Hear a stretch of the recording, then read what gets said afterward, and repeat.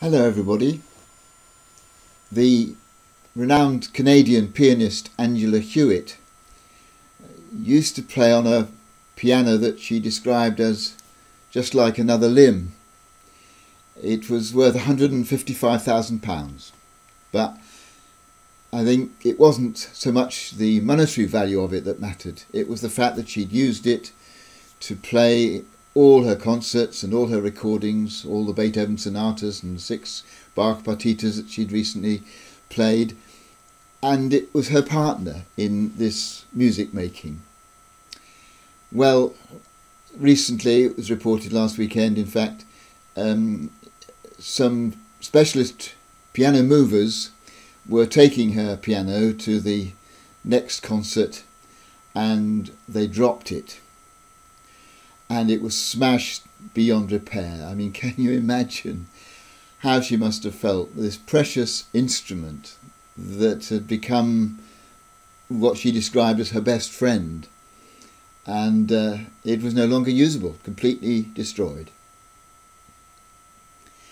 I was thinking of this as an image for the way in which God must sometimes see his world, the absolute enormity of the loss that she suffered, the sense of despair and despondency that it had completely smashed. I can imagine God feeling when he looks at the world that he made and sees the way in which we human beings are smashing it up in all sorts of small ways and of course much larger ones too.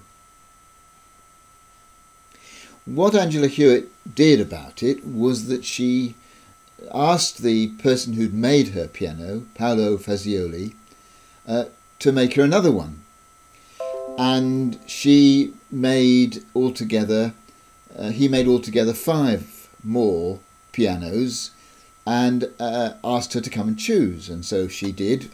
This was in between the lockdowns, so she was able to fly to Italy, and there the 5 pianos were laid out and she played all of them.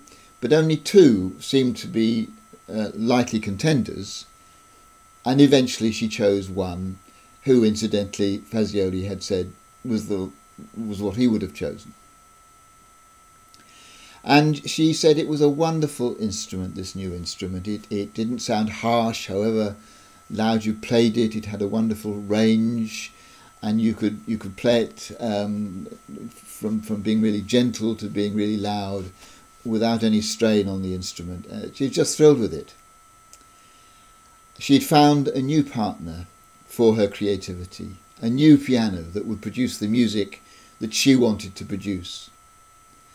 And what God wants when his world is being smashed up, when we ourselves have participated in that, is that we might instead become partners, new partners, people who play the music in the world that he once played, the people who can produce the tunes and the notes that he wants to be heard in the world, so that there can be healing and the world can be made to sound and to be like he would like it to be, with the music that he wants it to play. And I think today what I'm going to try and do, as well as feeling some of the sadness that God must feel as he looks at the world around, is also to try and be that partner, that person who is responsive to God's music and can reproduce it in the world around me, and so contribute to a better world. Of course, the analogy doesn't work completely, because Angela Hewitt had to choose one of the 5. God doesn't choose any one of us particularly. We're all invited to be partners in the recreation of his world. Indeed, we are all invited to be his best friends.